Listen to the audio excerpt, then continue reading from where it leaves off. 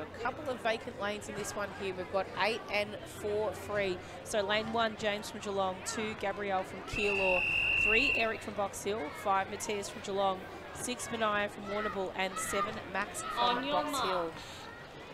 So a couple of names we recognise in this particular event over the course of the weekend.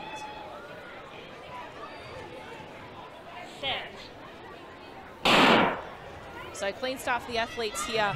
Mania from Warrnambool is one of my favourites. I've actually seen run some really great races this weekend, well ahead of his seeded times from his regional round. So keep an eye on that.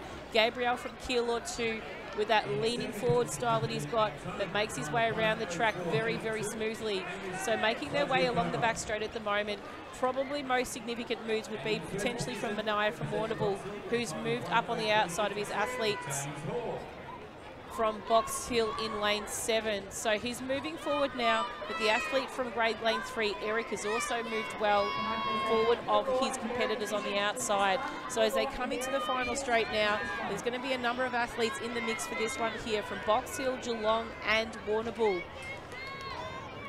So as they move into the front straight, it might be Eric that will hit the front straight first. Very close with Mania from Warrnambool, but Mania's got a bit of speed kick that he's actually putting in now, just to bring it up to the line.